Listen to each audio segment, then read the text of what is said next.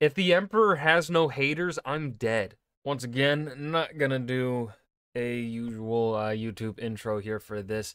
But this is the Grey Knights Part 1 Warhammer 40k lore / history. Hopefully sound is still fine. I have not really messed with it since I did the Hell's Reach reaction. So hopefully no problems. Recording this one live because I can. And because I felt like it.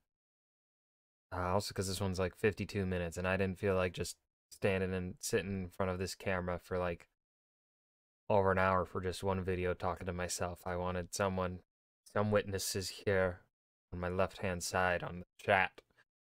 Anyways, all that gabagoo said, yada yada yada, go ahead and dive in. Hopefully it's not too loud. It might be a bit too loud here. Especially here at the beginning. Luton likes to put a lot of music at the beginning. Oh, gee. It's only war. Wah.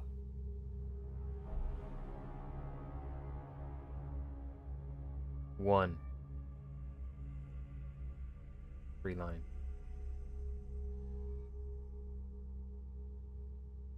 Ominous. I am the hammer. But what if you weren't? I don't know what that means. I am the tip of his spear. Kinky. Lewd, even, some might say. NC-17, perhaps.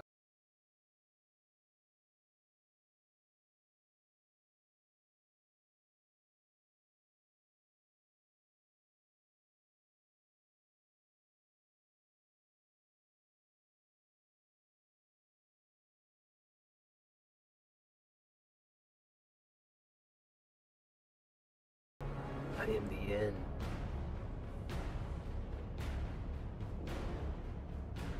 I like the music though. Totally gonna get copyright strike. No, not struck. Claimed. Probably gonna have to mute this on YouTube.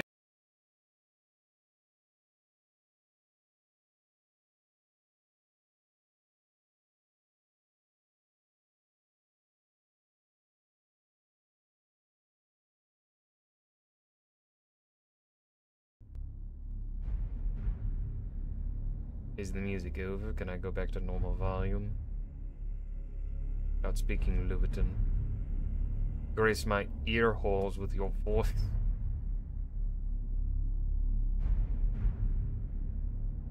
More words to read. Okay.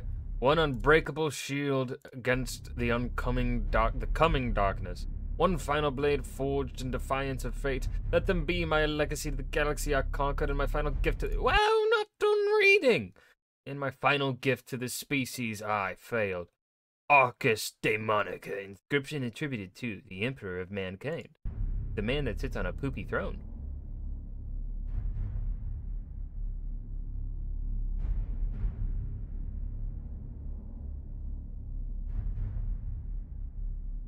I feel like this intro here for this video was too fucking long.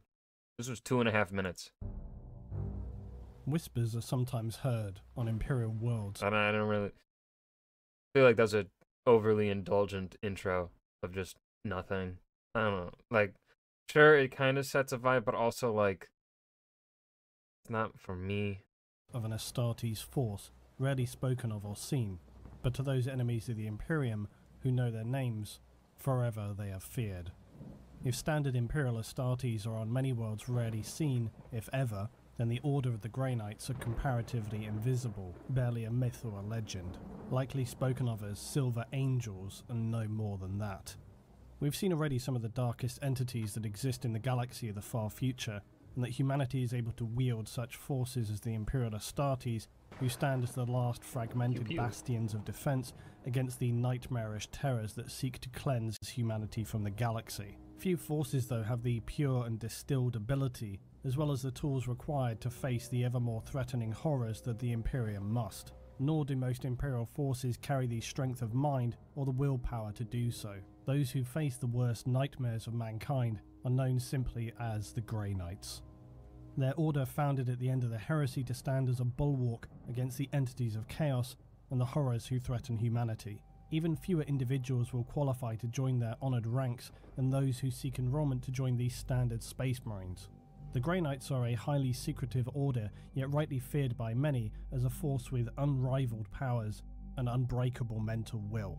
Unlike the regular Space Marines, if you could ever call them regular, those brought into the Yeah, they're puny, pathetic, lame even. honoured ranks of the Grey Knights are implanted with a gene seed directly imbued with the power of the genome from the Emperor himself. Grey Knights exist outside the standard chain of command comparative to I do like what Lewison does here is he gives those like small recaps like in every single one of these videos, or at least in his like, you know, the more recent ones. I don't think he does it really in his older ones. But like here in that example, right, he's reminding us, you know, like that kind of information there is not really necessary for like us, but like that is good. That is still good to put in for people that are, you know, coming in that don't know anything. So I do like that he Lewitton does those, you know. Hey, yeah, reminder. Or if you're new here, certain people have the Emperor's semen in their blood. No. They have the Emperor's genome, or whatever. And he doesn't really expand on it, and he doesn't need to, right? There are other videos that he talks about that, right? So yeah, I like that he just makes that little. By the way, yeah, for new people or people that maybe forgot, gene seed. To the Adeptus Astartes, who follow the subsequent commands of the Adeptus Administratum, the High Lords of Terror, and now the Lord Commander of the Imperium. The Grey Knights are in fact not aligned with the regular military Imperial forces, but are instead a part of the Imperial Inquisition, who, unlike all other forces within the Imperium, answer only to the Emperor himself, and as such operate outside of the ordinary structure of the Imperium of Man. They are a component force of the Ordo Malleus, Smash! Which is a subset of the Inquisition. The Ordo Malleus is otherwise simply known in layman's terms as the Demon Hunters. There are other similar divisions within the Inquisition, such as the Ordo Heretics, the Witch Hunters, and the Ordo Xenos, the fairly self-explanatory Alien Hunters. The Ordo Malleus Inquisitors and the Grey Knights' entire focus is to destroy, purge, and cleanse any physically manifested demons or chaos entities who encroach on the physical materium, as well as to exterminate those individuals who show either a taint or desire to spread the message of chaos and disrupt the peaceful order of the Imperium. The story of the Grey Knights and indeed the Inquisition is more detailed and intricate than you Guys, I know who that is. That's Gilliman. may imagine. Its origins lie at the very core of the consequences displayed for all to see that resulted because of the Horus Heresy. The creation of the Order of the Grey Knights centres around two of the strongest and my own personally favoured figures in the Imperium, who are both not only instrumental in its survival, but who would also show absolute unwavering loyalty to the Emperor, Malcador the Sigillite and Nathaniel Garrow. The story of this all begins during the early days of the Horus Heresy. Imagine being known as Malcador the Sigillite, and then Nathaniel. Nate is right here. Just Nate. Where Horus Lupercal, as now the War Master of the Great Crusade, would make his first devastating strikes against humanity, and finally his true loyalties to be shown openly, that he had turned away from the Emperor and the Imperium and sided with the gods of chaos in an attempt to destroy the Emperor and annihilate whatever remained of the shattered Imperium of Man. Already by this time, some of the Primarchs close to Horus were already aware of the War Master's switch in loyalty and were making their own tentative explorations within their ranks to discover who they could rely upon, who would support their cause when the time came. The ultimate goal, of course, being that the higher-ranking Astartes brothers would be those who the regular ranks would look to see who they were going to take a lead from, and who would have to resultingly crush any loyalist remnant brothers in the legions. Any Astartes officers who were known to be unbreakable or too straight-minded would certainly have to be dealt with before or after the fact. This is when Battle Captain Nathaniel Garrow enters the scene. Now, he was serving as a battle captain within the Death Guard Legion, a Space Marine force who, along with their Primarch Mortarion, would turn traitor to the Imperium and subsequently become the foul and infamous Plague Marines of Nurgle. Garrow, though, would stay as one of the very few in the Death Guard to remain loyal to the Emperor. He would in fact be one of the most staunchly loyalist Astartes of this whole devastating period in Imperial history. But why? Well, in the days leading up to his pivotal role, it's also helpful to understand the background of who Nathaniel Garrow was. For he was recruited before his Primarch had even been discovered, and unlike many Space Marines later, as such he knew loyalty directly to the Emperor.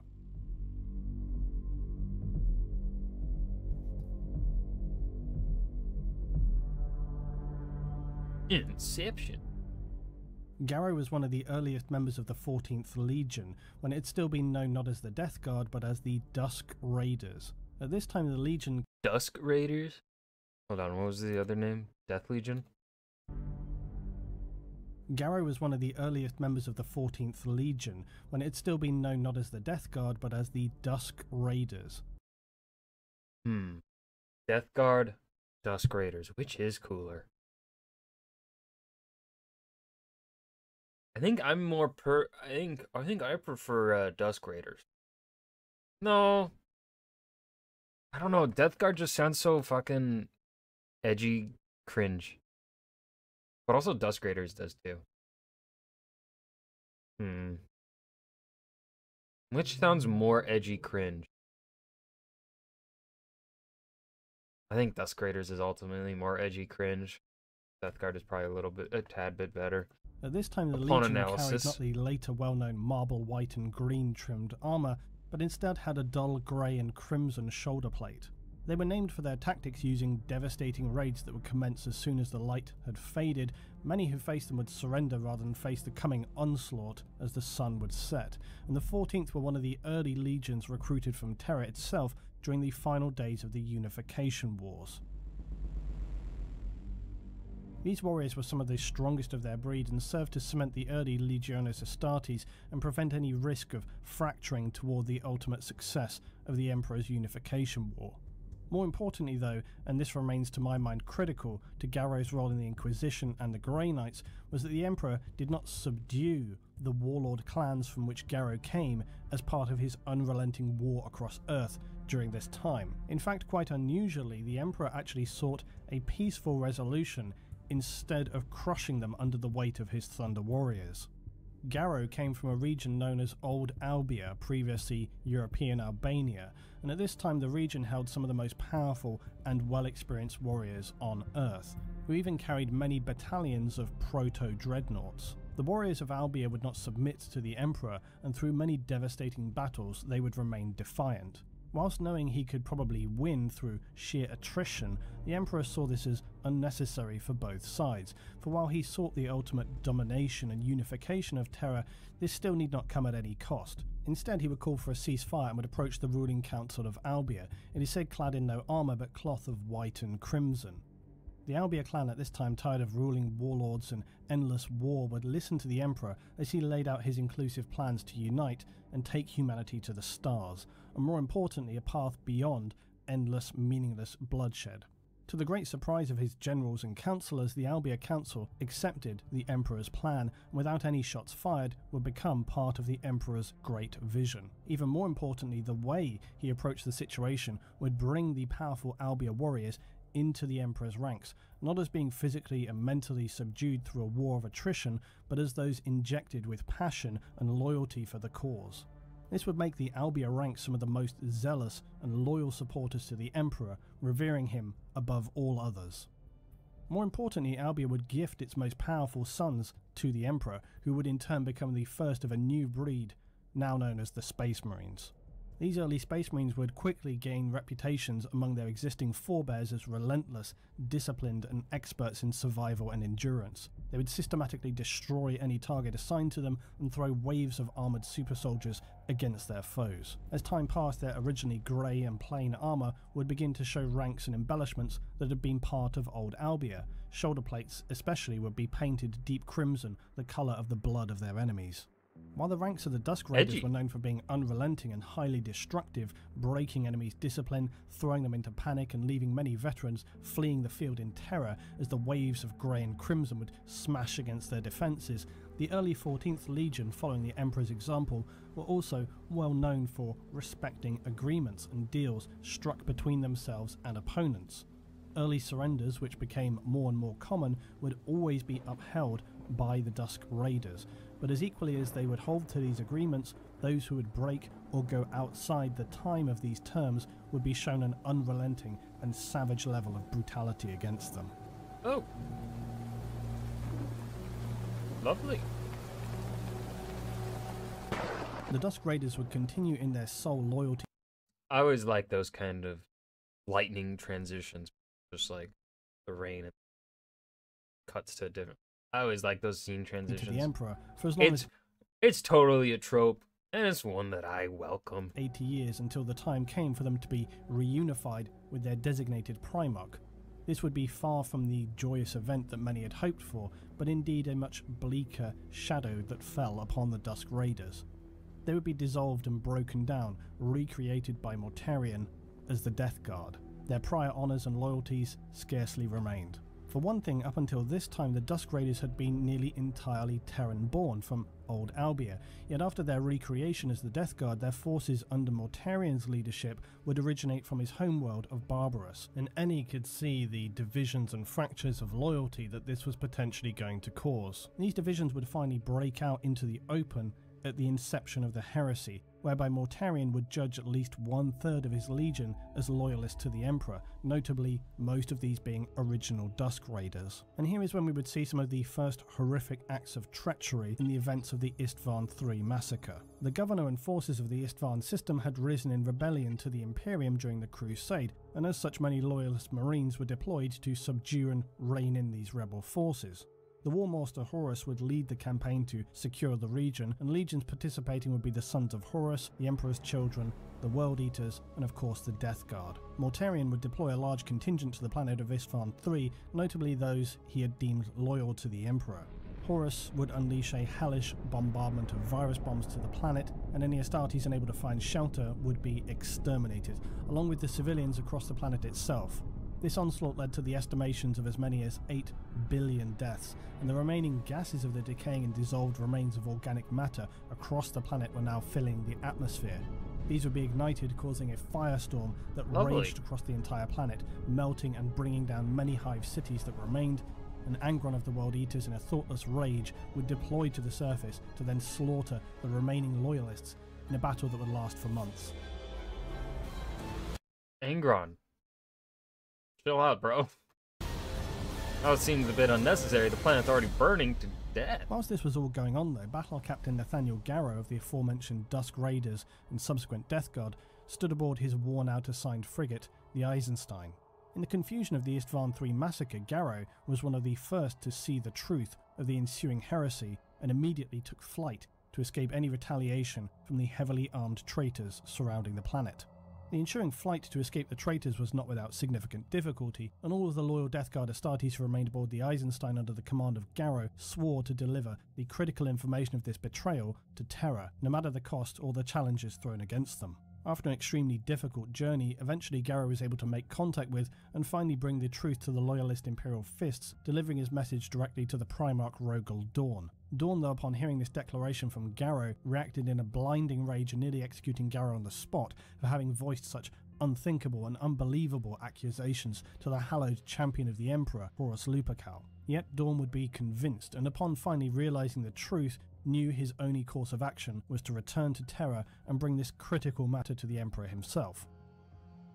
Garrow, though, as one of the most zealous and loyal believers of the Emperor, had sworn and believed to his core that it had been his quest and his responsibility to bring this to the Emperor, to voice it himself personally, and it was a crushing blow that he would not be allowed to do this, and instead, along with the remaining These people and their egos, dude. Holy shit. Man, the Astartes have a fucking massive ego that they need to fucking take a chill pill. Like, goddamn. You don't gotta be the main. You're not the main character, Astartes. Calm down.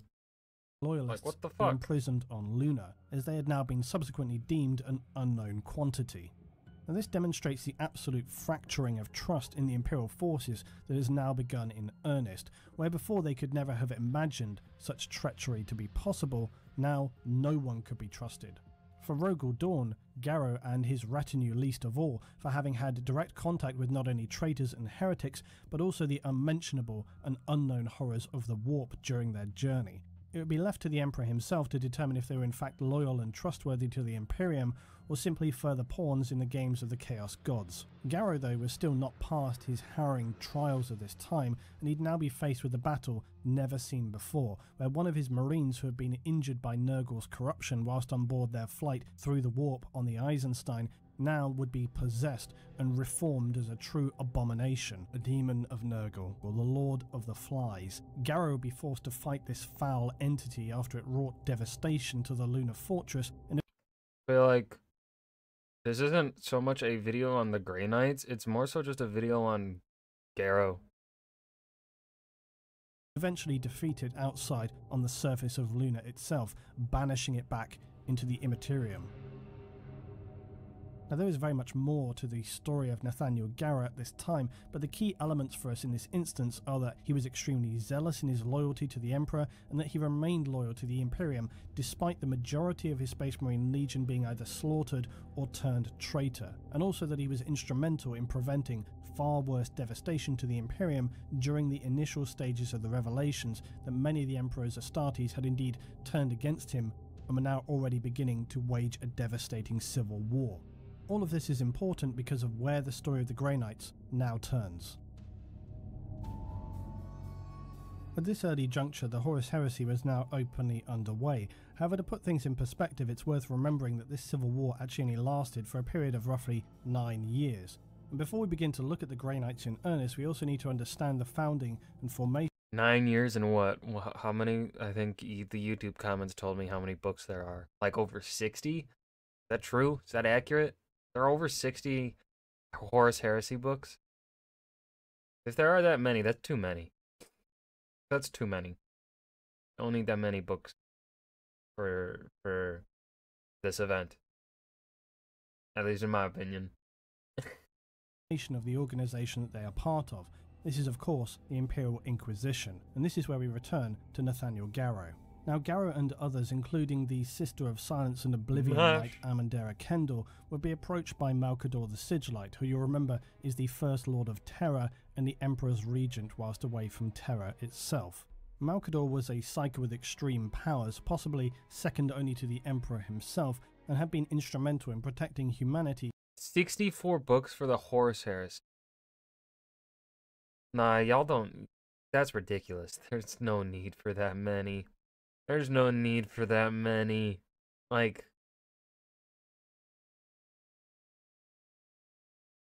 Because there aren't that many... I don't... Like, there aren't that many characters. Like, sure, you can invent some and stuff, but, like, for the ultimate, like, I guess, narrative purpose of the Horus Heresy, you don't need 64 books to accomplish what you're wanting to tell. That's too much. That's ridiculous. No. By taking position upon the Golden Throne, whilst the Emperor battled the War Master Horus in the final hours of the Horus Heresy. Ultimately, Malcador would be destroyed by the sheer power of the throne and dissolved to dust, but he remains one of mankind's greatest heroes in the Imperium of Man. So at the early outbreak of the heresy, Malcador would approach these individuals and propose to them that he was considering creating a new organisation within the Imperium, one requiring above all else individuals who carried a strongly inquisitive nature. Armandera would have her face and skin scarred to bear the sigil of the Regent of Terror using a composition of liquid metallic scarring. This would also be applied to Nathaniel Garrow's power armour, having all of his Death Guard markings removed entirely. His armour was now a pure grey silver and carried only the markings of the Sigillite, a mark which for thousands of years would carry terrifying weight and power throughout the Imperium and to its enemies, an infamous designation of a stylized letter I with 3 horizontal lines sitting centrally within it. This was the future marking of the Imperial Inquisition. It was prior to all the events of Nathaniel Garrow that the Emperor himself foresaw the need to order Malcador to locate individuals who would form an organisation who those within would display unquestioned loyalty, a strength of mind and courage that was absolutely unbreakable. A tall order to be sure, and furthermore this organisation would answer to no one but the Emperor himself. Its sole objective would be to protect the purity of the Imperium and prevent its corruption by the witches, traitors, mutants and Xenos. Malcador's quest would lead him to search the galaxy for those who would become responsible for ensuring the safe future of humanity. The heresy had already demonstrated that the Astartes of the Emperor were far from incorruptible as the Emperor had once hoped them to be, and so the establishing of a body to oversee all and whose entry requirements were beyond extreme had become an absolute necessity. Garrow, having been marked now as one of the first, if not the very first members of the Inquisition, would be tasked by Malcador with locating 7 other Astartes whose loyalty was absolutely without question. Their legion being traitor or loyalist was irrelevant to Malcador, only their loyalty to the Emperor and to the Imperium in both a physical and a spiritual sense mattered. These individuals are the founding core of the Grey Knights. My name is Nathaniel Garrow, and I am a Legion of One. One of the first Astartes that Garrow would seek out was an ultramarine by the name of Tylos Rubio. A powerful psyker, but under a decree by the Emperor, Space Marines have been outlawed from using psychic powers. This oath to the Emperor, especially among the Ultramarines, was sacrosanct, and so when Garrow located Rubio fighting a fierce battle, he refused to leave his brother Ultramarines, as any Astartes would do. But Garrow, believing Rubio to be one of the Marines he knew suitable for his quest for Malcador, decided to remain and assist the Ultramarines in fighting their battle. However, the intense engagement they were fighting against the traitorous word-bearers quickly deteriorated, and Rubio, realizing they had few options remaining, decided their only chance of survival was to unleash a devastatingly powerful psychic attack in direct violation of the Emperor's decree. Subsequently, after the battle, despite having saved many of his brother Ultramarines, Rubio was now held in disgrace by them, and upon seeing their turned backs, he realized he had little choice other than to take an oath of moment to Garrow and dedicate himself totally to following the orders of. Why the fuck is he being shunned for saving the day? That doesn't make fucking sense. The Sigillite. What? Like, the Astartes are aren't they all psychers? I don't. What? Why is he being shunned? The next Marine to join the retinue would be a curious choice, an Astartes captain Mesa Varan, previously of the World Eaters Legion, which had now turned traitor to the Imperium. Similarly to Garrow and many Astartes across the legions at this time, Varan had disconnected himself from his betraying brothers and swore vengeance upon them. Yet unlike the clear-headed strength of character seen in Tylos Rubio, Varan was like many others among the World Eaters, quick to anger and longing for blood. Using psychic energy was banned by the Emperor. Still a shitty excuse. Blood and combat, so initially seeming a strange and even unfitting choice for this new order. He saved the day. He's fighting for the Empire. Like, oh no, to win the battle, we had to do something that's banned. This is Warhammer 40k. They commit war crimes every goddamn second. Oh no, doing something banned me. Stupid. Yet through a situation of. Also, that's a stupid fucking ban in the first place. The fuck is the Emperor actively trying to lose? Shit, better watch out. I might get charged with heresy for saying that. Deception and corruption involving a flotilla of refugee ships and multiple supposed loyalist marines from legions, including the Emperor's Children and White Scars. Varan would demonstrate through a series of fierce close-quarter engagements that he not only held extreme loyalty to the Emperor, but that he could also control his internal rage and showed great restraint in abiding Garrow's wisdom.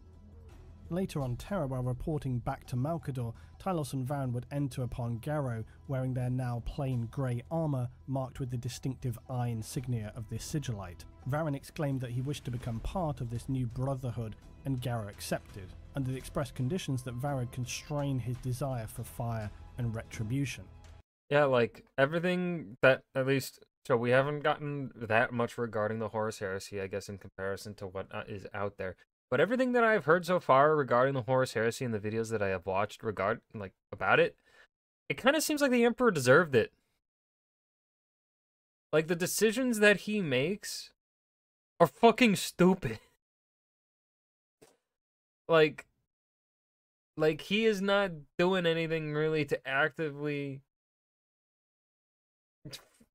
foment loyalty. The time for these things would be later, and their immediate and more critical mission was to remain in the shadows, to fulfill their mission for the Imperial Regent, and the days for vengeance and physical fury would come soon enough.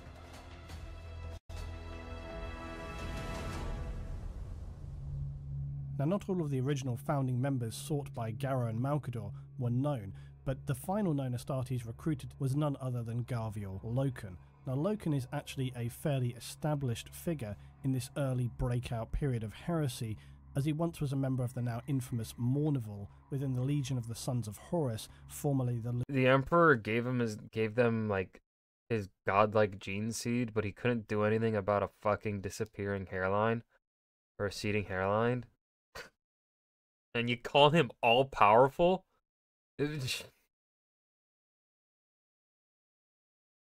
Why would I follow a man that claims to be all powerful but can't stop the receding hairline for beings that get to live for thousands and thousands of years?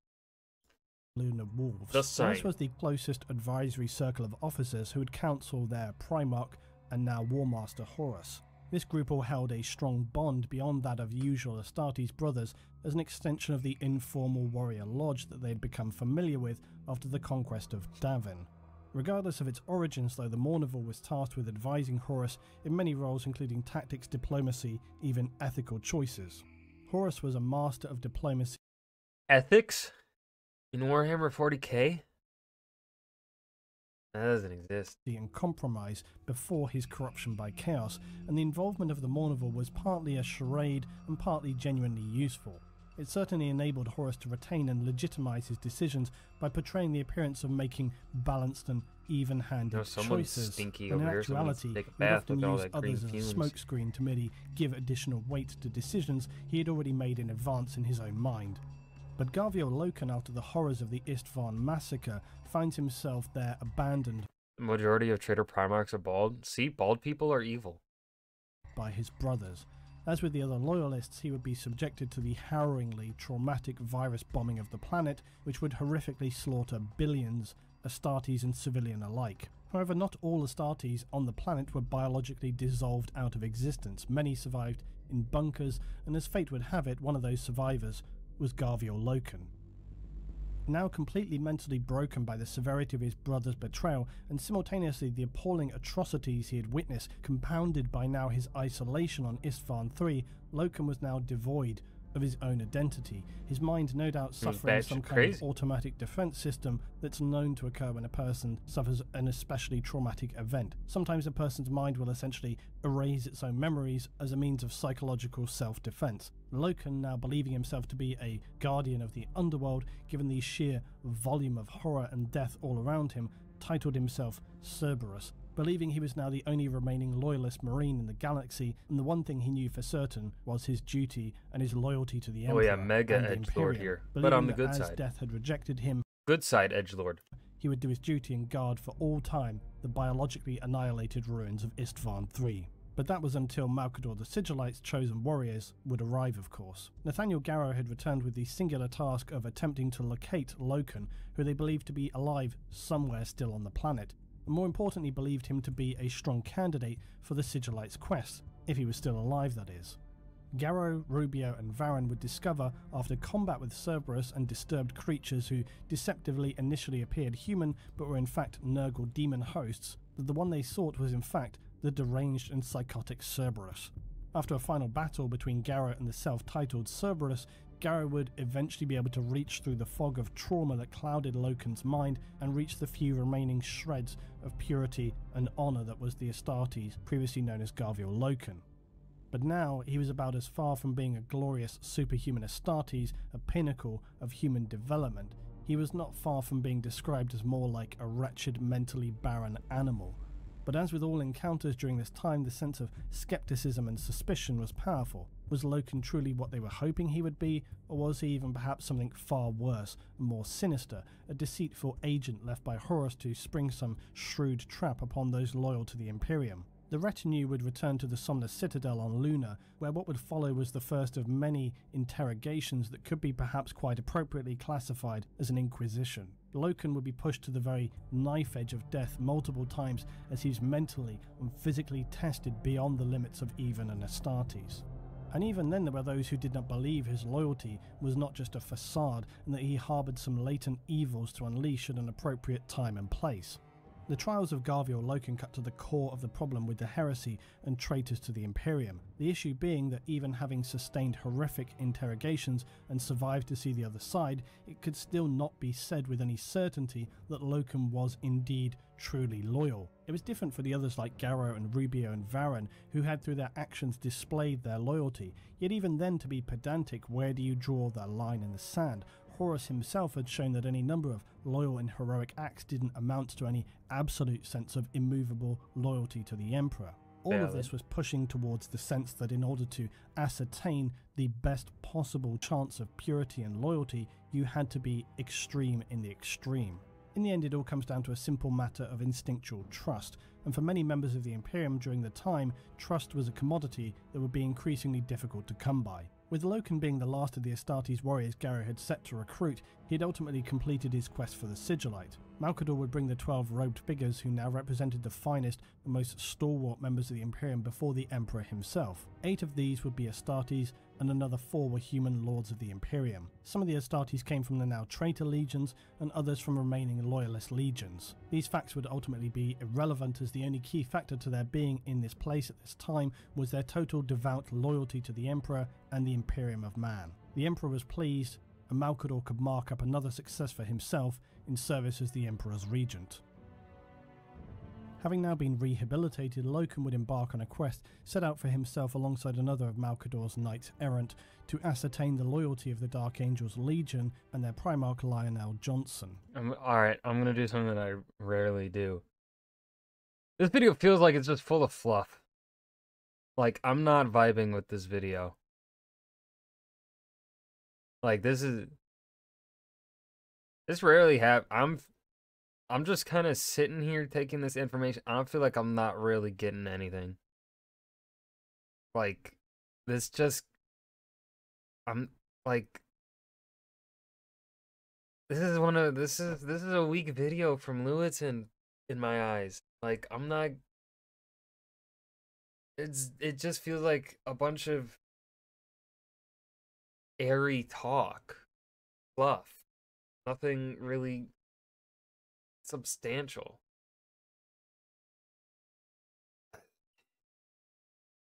Like, okay, we're getting information regarding these people, but we're still like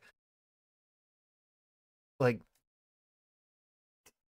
still not about the Grey Knights. Like, this 28 minutes could have been really summarized in just a few sentences. Like, yeah, during the Horus Heresy, we needed, I don't know, the utmost loyalty to the fucking Emperor or whatever. And so the Grey Knights were forged during the Horus Heresy shit, whatever. We don't have to get so into these individuals, man. Like, it's, I don't know, it's just slow, and it's not all that interesting. The events that followed would be appropriately full of shadow and deception, but ultimately end in abject failure. And this entire episode compounded Loken's already badly damaged sense of self and further undermined his perspective and the core reason. Like, what does this have to do with the Grey Knights? Like, we haven't even established them yet. We're just talking about people. Like, I came into this video is titled The Grey Knights. Let's talk about the Grey Knights, not talk about the people before they were really actually Grey Knights. Like, I don't... Like, if you want to do a video on Lorcan, make a video about Lorcan. You want to do a video on Garrow, make a video about Garrow. Because this just comes across to me as just pointless fluff in this video. Like, because it's not what I'm here for. I'm here for the Grey Knights. For his existence. Loken had been forged by the Emperor as a pure weapon of war, but now he found himself playing the games of intelligence gathering and subterfuge at the behest of Malcador the Sigillite. discarded and severed from his brother Marines that had stood forever with him. As his mental state continued to deteriorate, he found himself caring little for these other so-called knights-errant working for the Sigillite. On the abject failure of his mission and his subsequent return, this would lead Loken to become increasingly isolated within an abandoned garden biodome on Luna. This created a surreal juxtaposition of one of the Emperor of Man's finest warriors, never having known anything in his life that could be described as peace, yet here he was in the most peaceful of surroundings. And also, it feels like Lewitton in this video especially. There have been a couple Lewitton videos where it's felt like Lewitton is repeating a lot of some information, and thus kind of ultimately feels like he's doing it to pad runtime. That's come across to me. This video in particular, I feel like Lewitton is really repeating a lot of information he has already said. For like, you know, especially within the first 30 minutes here, the information that has been repeated, and it's not that like he's saying the exact lines over and over again, right? He's not doing that. But he is repeating essentially the same information, just wording it differently a lot so far in these 30 minutes. I am not vibing with it. Tending to an abandoned garden, devoid of grounded, stable thought, lost amid the liquid flows of his delusions, barely knowing which were genuine and which were half-imagined ghost. Like I don't mind it when Also, damn, my nose is starting to get stuffed. But I don't mind it when there are little bits of like quick reminders in these videos, like I talked about at the beginning, where Lewitton in these videos, he reminds people like, yeah, the Astartes are forged from the gene seeds of the Emperor. Whatever, that's fine. But literally in the last, like, what, 5-10 minutes, how many times really have we been told this dude here, whoever the fuck we're talking about, is, like, losing his mind in, like, 5 different ways? It's... memories, spliced together with trauma and shattered emotions. It's like, it's one of the things when you learn how to edit yourself, really when you also just in general learn how to edit stories and stuff like that, and also one of the things that editors really will like when you get your book edited professionally, something that seems to be that they focus especially hard on is whether or not you repeat yourself but in different language. They make sure you are not repeating yourself. You're not saying the same thing, but just worded differently. They cut that shit out. It's like, you already said that, but you said it a little differently, so cut that out, right? That's how they cut down authors on their word length. Because authors do that a lot. It is something we do a lot. It's something I do. It's something I hyperfixate on when I go through my edits, my self-edits, where I'm like, okay, wait a minute, did I say something like that? And the only time it's important, the only time you keep it, really, in my perspective, is if the different way you are saying it is providing it in a different context. If it is not providing different context at all, and it's literally just you saying the same thing, just with different words, you gotta cut it. And that's what I'm feeling really hardcore here in this video, is we're just getting the same information worded slightly differently. During one of these lucid periods, Loken would find himself again speaking with his dead battle brother Tarek Torgadon. The internalized conversations Loken would have with Torgadon, along with realizing he had in his garden of rehabilitations recreated the water garden where he and the Mournival first swore a sacred oath to serve the Emperor above all Primarchs and to ultimately uphold the Imperial truth. This was the mental keystone that Loken had needed for all this time. These fragments of memory filled that mental keystone position to secure the route open across a bridge that would allow Loken to access and unlock all of his involuntarily suppressed and previously locked memories. He could recall all of the prior horrors and misdeeds of Horus, the questionable decisions, the rash, the suspect, and the outright unnecessary, the Interax, Davin, and the Oretian technocracy incidents, and certainly not to mention the abhorrent atrocity that was the Isstvan III massacre. Loken, now feeling a renewed sense of purpose and loyalty, while still also realising he was perhaps not what could be described as a stable individual, he would return to Terra to launch with the Sigillite and the Space Wolves Primarch Leman Russ a certainly daring, if not also somewhat foolish plan to infiltrate Horus's flagship, the Vengeful Spirit. After initially some success, things would quickly unravel. Still, Loken had in one final... Again. Why are we being, like, what is the point of all this information here regarding these people? What is the point? Because again, we are still not talking about the Grey Knights. Like, don't call it a Grey Knights video if we're not even fucking talking about the Grey Knights. Like, I just... final stand stood before his father Primarch Horus and shamelessly was invited to turn traitor. Like, I understand this is leading up to the Grey Knights, but then don't call it the Grey Knights. I don't know, like, call it the origin of the Grey Knights or something like that. I don't like this. To the Emperor and the Imperium, but Loken would remain defiant to the last, and his final fight with Horus... And I just don't get why we are spending so much time on these individuals. Like, yeah, sure, they've got stories and stuff, but, like, again, for the purpose, at least my perspective as to what the purpose of this video is, and it's supposed to be a lore history on the Grey Knights, that means it's a history on the Grey Knights, not a history on an individual, right? Teach me, like, how he has done before on different Astartes, where he kind of just talks about them broadly and maybe talks about their Primarch or whatever, their leader. But yeah, this is just, it's not at all like my expectations here of what I was expecting this video to be based upon Lewiton's previous videos, the title, and the thumbnail of the Grey Knights here. This is not at all meeting the expectation of what I thought would be encompassed in it. And again, as I said just a couple minutes ago, so much of this information feels like the same thing being said in a different font. Horus would allow several of his boarding party of Malcador's knights to escape.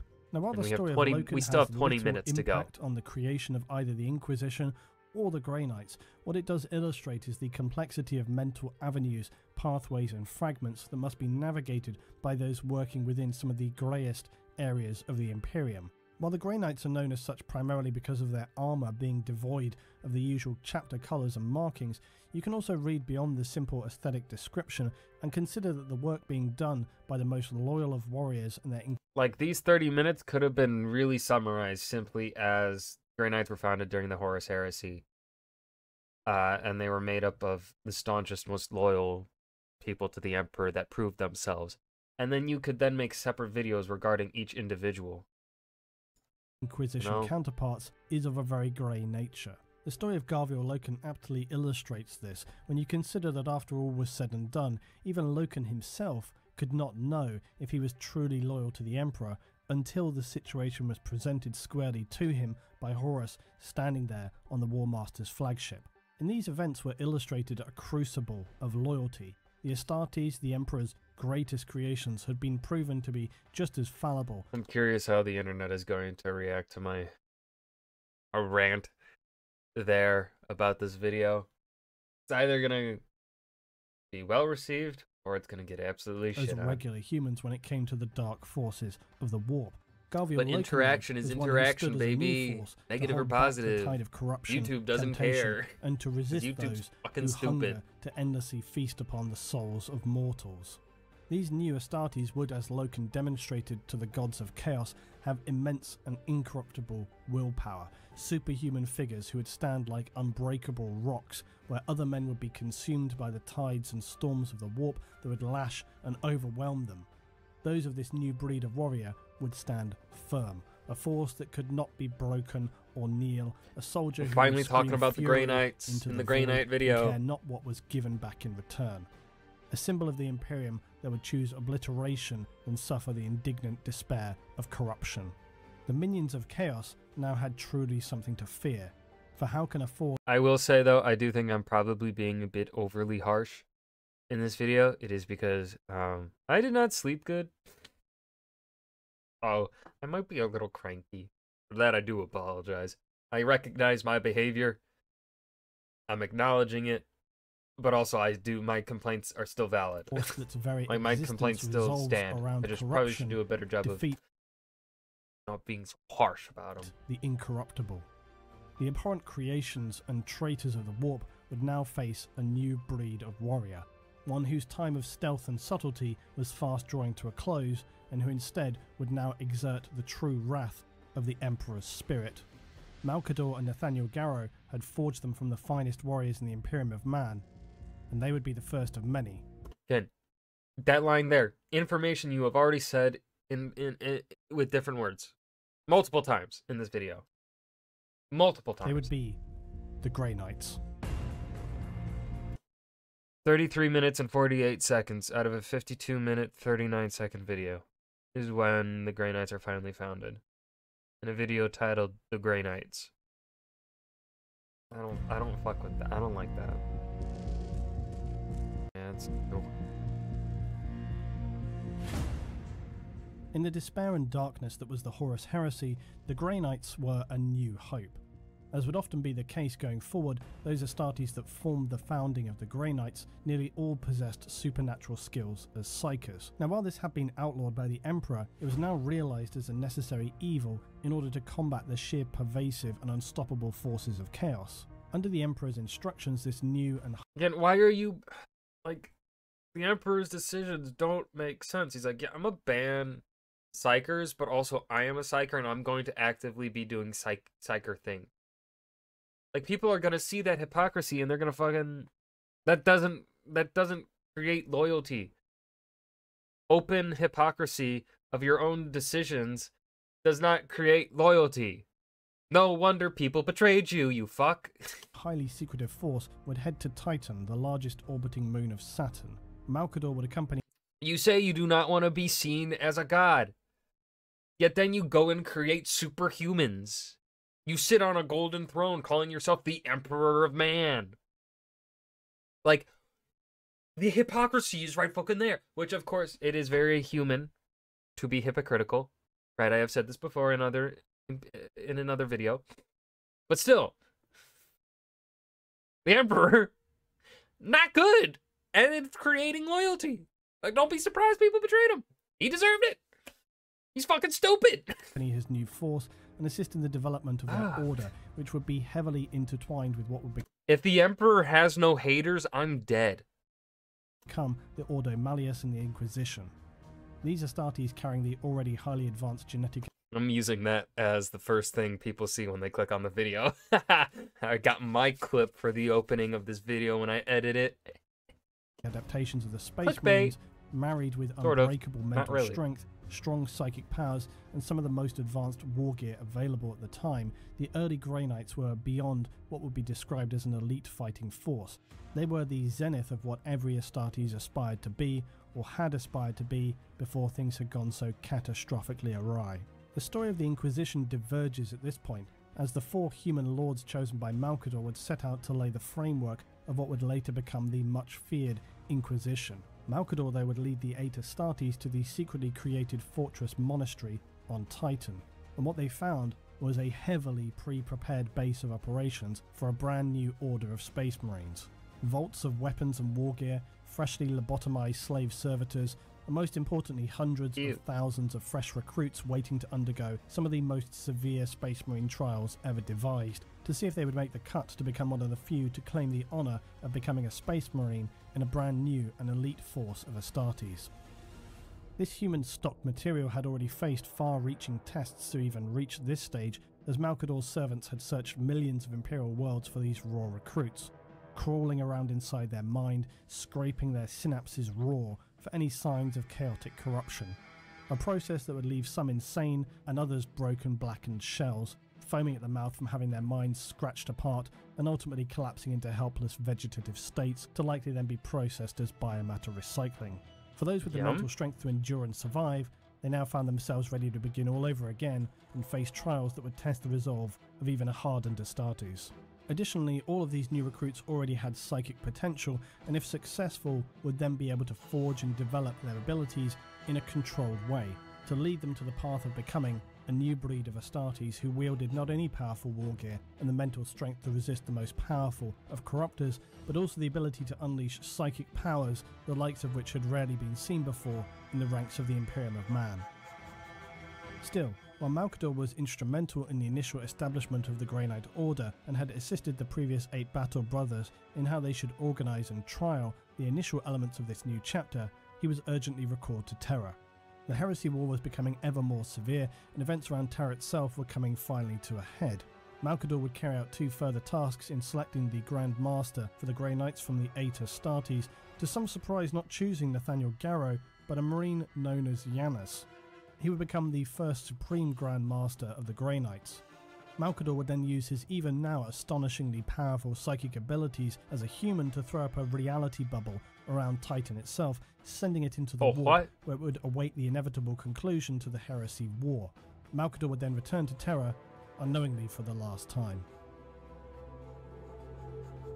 Who was Janus though? Well, like many of the Knights Errant, he was plucked from the ranks of traitors, formerly Reviel Avida, a sergeant of the Thousand Sons Space Marine Legion, who you'll recall had experimented with and developed psychic powers. These seemed the primary reason as to why Malcador would choose Janus, knowing that these powers would be so critical. Janus, though, was no ordinary Thousand Sons Marine. He had used his immense psychic power to lead the White Scars back to Terra during that heresy period, but was also critically suffering from an ailment that plagued all Thousand Sons, known as the Flesh Change. Huh? Oh, what? Now, early in the Crusades, whilst the Thousand Sons to their joy developed psychic powers, many would then begin to be struck down with a horrific and degenerative process of mutation. And they couldn't know this at the time, but this was the corruption of the warp infusing their bodies. This was known as the Flesh Change. Avida, upon reaching Terra, was suffering greatly from this flesh change, and his body was mutating now beyond control. Malcador was present at this time and pledged to try and heal Avida. He would attempt to bind a shard of the Thousand Sons Primarch Magnus the Red to Avida and attempt to create a shadow or nipples Primarch in a psychic host who could sit then and guard the gate God, he on looks the so Golden Throne, stupid. as the Emperor had intended Magnus to do originally. Instead, though, Malcador's plan would not work, and the psychic fire of the Primarch shard would entirely consume Avida, and out of the fire would step an Astartes with no trace of the flesh change, but neither a Shadow Primarch or Reviel Avida. The Marine asked to be known as Janus, later Janus. This Primarch-infused Astartes, born out of the psychic firestorm, would now become the Supreme Grand Master of the Grey Knights Order. Even as the war raged on in material space, the Order of the Grey Knights would begin to develop their organisation structure and their qualifying recruitment stages, which are, unfortunately for those wishing to take part, considerably more severe in their testing. While this can seem excessive, it is in fact ultimately necessary, as the Grey Knights can accept nothing less than the most hardened and unbreakable individuals in both physical and mental respects. In these early days, the Council of the 8 Marines would begin to develop the training systems for those recruits awaiting trials to join the new order. But in later establishing periods, recruits are located by so-called chapter gatherers. These are usually somewhat retired veteran Grey Knights who, perhaps due to extended service or a severely impeding injury, are not best suited to carry out combat missions. But their infallible judgment is still without question, and this is arguably the most important weapon for a member of the Grey Knights. As with most Astartes, chapter recruitment can come from basically anywhere, but with the Grey Knights this can even mean another chapter's homeworld, as well as feral planets, penal worlds, even the much feared black ships, and as with the Inquisition, there are few if any barriers that constrain their decisions or their demands. Of those lucky enough to have been discovered after having likely already faced some sort of life or death pre-testing trial on their home planet, they'll be brought back to Titan itself and the Grey Knights' fortress monastery. For these individuals, this will either be a fairly unlikely, spectacular new beginning, or the far more likely beginning of the end, for they will either succeed or die. This and nothing else. Oh! As with what we might qualify as ordinary Space Marine trials, if they can be called as much, the recruits are put under immense physical and psychological testing, and this can be any number of trials devised to push them up to and well beyond the limits of what an ordinary human should be able to withstand. Unlike ordinary Astartes trials, the Grey Knights often begin their trials for many recruits by, instead of being taken straight to the fortress for the usual testing of physical trauma, laceration, pain induction, and mentally scarring tests that will leave some a crying, shivering, gibbering wreck broken beyond help, or leave others gritting their teeth through to the end, refusing to submit or break. But Grey Knights recruits face a far simpler challenge. They're dropped down to the planet's surface to begin their testing, and these recruits will face a simpler but much more harrowingly bleak test. The first test of simply even reaching the starting line alive. There are some exceptions, of course, recruits who might show very special promise in their psychic abilities, and any number of other factors can be taken just straight to the fortress proper, but this is the rare minority. Most new recruits will be instead dropped with little regard into the frozen wastes of Titan with no suitable clothing for the soul-destroying task ahead. And while Titan itself had been terraformed years ago, the planet is still a barren, inhospitable wasteland. The recruits are simply left with no option than to face the absolutely unbearable conditions of Titan and march across the plains of the planet to reach the fortress monastery of the Grey Knights. Recruits at this stage will be simply designated a number to track their progress. All other information is irrelevant, and should they fall, they'll either be buried in an unmarked grave along with hundreds or even thousands of other failed potentials, or perhaps simply just not buried or recovered at all. This is far more likely. This is the disconnected and emotionless reality that litters the landscape of Titan as thousands of recruits continually trial for acceptance into this arguably most severe of Astartes assessment trials. As with most tests devised by the Knights, whilst this is a physical test, it's actually much more about the mental ability of the recruit. Can these recruits overcome their physical agony and the miserable reality of having to endure this marathon journey before their real tests even begin? Many will simply collapse and die en route, or those, depending on their background, may become completely mentally broken and just turn away from reaching the gates of the fortress monastery. I've been mentally broken since I was 14. But this is of concern to no one. Cowards and those who lack the discipline to follow through on their trials deserve nothing less. Those who manage to reach the gates of the monastery are given the briefest respite, and also now fitted with a psychic inhibitor collar before being immediately sent back out to repeat the journey they just took. The inhibitor collar will now continually monitor the recruit's undeveloped psychic powers, and should he at any time lose control of his psychic abilities, the collar will quite obviously explode. After completing this second trial, the recruit is then sent out again, this time perhaps with some slim supplies, to walk far beyond through endlessly dangerous environments, from crashed wrecks, roaming bands of insane and damaged servitors, to eventually reach the Xanadu region on Titan. This caustic environment creates a haze and miasma of chemicals that will induce nightmarish visions and again test the recruit beyond the mental strength of any ordinary man. As if that wasn't bad enough, these visions are where the real test lies. The psychic inhibitor collar is for many the much more literal threat, because now as the delusions and surreal lucid visions begin to consume the recruits, created by the chemical clouds and caustic pools they find themselves in, for many this is simply too much to experience and control. For them, reality unravels, and simultaneously so does their control over their psychic abilities. The thousands of headless skeletons laying strewn around the chemical crystal pools of this area are a testament to this grotesque fact.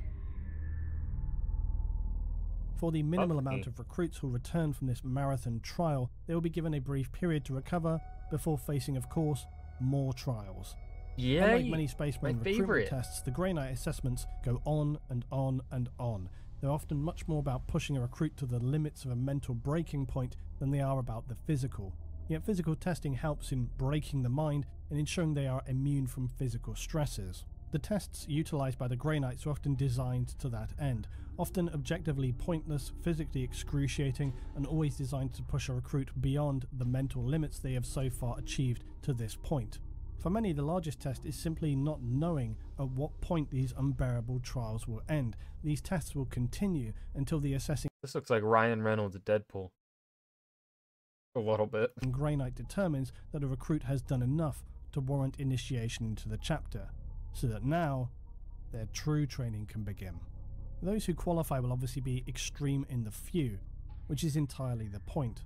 Numbers spoken of are anything like 1 in a million individuals, and those who succeed will be rare examples of the very strongest cells and sinews humanity can produce. The harsh nature of the testing simply confirms this. Because of this extreme exclusivity, however, the Grey Knights are not as plentiful in numbers as, say, an Astartes Space Marine chapter. But what the Grey Knights lack for in weight of numbers, they'll make up for 100 times over with their weapon skill, physical and psychic powers, and above all else, a completely unbreakable will. Unsurprisingly then, after reaching this point is where the real trials begin, and as with the standard Astartes, advanced bioengineering and surgery are used to develop and condition aspirants what will be required of them in the months and years to come. Grey Knights will also have silver hexagrammic purity wards embedded under their skin and throughout their entire body. Yay, my favorite This is part. to enable them to be essentially untouchable by demonic entities, to be able to stand naked against the power and raging storms of the warp. You telling me I could strip down in front of Slanesh and nothing bad would happen to me? Gamers, I have an idea. Grey Knight aspirants will also need to pass the 666 rituals of detestation. These ritual trials are said to be nightmarish enough to mentally break even a veteran Astartes, but at this stage comes arguably the most severe test of a recruit. All recruits reaching this stage will then have their minds scrubbed and memories of their previous lives up to this point wiped. And the reason for this is to even more assuredly secure loyalty to the Emperor and simultaneously prevent potential horrors of the warp using a knight's own memories, fears, connections, desires against them. Additionally, they will have their names erased and they will be given new names past this point for the same reason, to disconnect them from their previous lives, family connections, because names can actually hold power over demons. And as such, Grey Knight names are carefully chosen to carry significant resonance within the warp. Their names will be arcanely crafted by the chapter scholars to work as a binary opposite to a specific known demon of the warp. As you begin to learn more about what it is to be a Grey Knight, you see that they're not simply hacking and slashing demon hunting warriors battling the forces that seek to destroy the Imperium. To be a Grey Knight is to be purged of all that you are and were, and to become a literal living weapon of the Emperor. Understanding this gives more strength to their scripture and their sayings that are not designed simply to sound terrifying, but are a very real interpretation of what it means to be a member of the Order of the Grey Knights. This is why they will often refer to themselves as the vengeance weapon and the blade of the Emperor. They see themselves as quite literal extensions of the Emperor himself, not individual glory-seeking warriors, simple, pure implements of his will. To demons in the warp, even hearing their opposing Grey Knight's name spoken aloud causes them intentional, terrible pain. For standard Space Marine aspirants, they'll start out as Scout Marines and they don't initially wear full suits of power armor. That honor comes later for them, but this is not the case for those in the Grey Knights. A successful Grey Knight aspirant for the chapter, because of the severity of the trials but also the nature of their battles, means that they are immediately issued a full power armor suit and pushed into full service as a Marine of the Grey Knight chapter. Elite is really not a term that can quantify the scale of achievement that is secured by becoming a Grey Knight Space Marine, becoming one of those 1 in a million individuals. But it would be fair to consider why anybody would put themselves in that position in the first place. And the answer to that is really very simple. Most applicants for the Grey Knights probably know very little of what awaits them. They will, however, be carefully selected by the veteran Grey Knights who visit their homeworld, and for those who are chosen by what to those humans must appear to be demi-god-like figures they never dreamed they'd see with their own eyes, the idea of refusing selection would be unthinkable, as fears of tarnishing themselves and their families with severe dishonour and shame would be rife. Unbeknownst to them, of course, their families would likely be mind-wiped after the whole process anyway, but those rare few who show the strength, courage, and above all indomitable human spirit to survive and proceed to the next stages of testing will hold with them the most powerful weapon any Grey Knight would choose to have, an absolute and unbreakable faith in the Emperor of Man and the Imperium, and that to begin with is surely enough. Get over. We carry the light of the divine emperor of man into the dark places to purge the demonic wherever it may be found. Brother Captain Arvenstein. Okay. That was the Grey Knights Part 1 Warhammer 40k lore / history. The video got good once we actually started fucking talking about the Grey Knights. Video was good in the last 20 minutes because we were finally talking about why we were here. That first 30 minutes, I do not like it at all. It just felt like a waste of time. It was fluff. It was unnecessary for the goal of this video. Those stories do have a place within here, but not in this video. At least not in the way that this video was presented and the way Lewitton has presented previous videos regarding these fucking demigods. The stories of these recruits, the first recruits to the Grey Knights, they should have been like their own separate video. They shouldn't have been in here. It just felt so unnecessary. It just felt like information being repeated to me, and it wasn't new information. It was stuff that could have been summarized so much shorter for the purpose of to still convey the same thing that was needing to be conveyed for this video and the information related to it. So this is like the first Lewitton video that I think I'm kind of, I'd say I'm negative on. I think this is the first one. Cause like, yeah, I just, not like that first 30 minutes at all. It just felt so unnecessary, for what was being said, what was being conveyed.